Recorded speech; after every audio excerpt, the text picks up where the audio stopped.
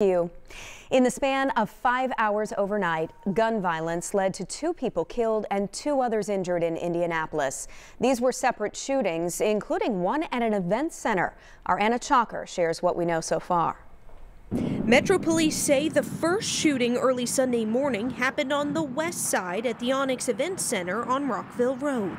Police say they were already on scene with the Marion County Alcohol Task Force for a premises check when the shots were fired. Police found an adult male at the back of the building with gunshot wounds. He died at the scene. They also found a 21-year-old female in a vehicle with gunshot wounds. She is being treated at the hospital. Police say later on they were alerted about a 32-year-old man at the hospital in critical condition. Detectives determined his injuries were from this shooting. 13 News has reached out to the owner of the event center and has not heard back. Then 5 hours later on the city's northwest side, police responded to a report of shots fired in the 5700 block of Little Creek Drive.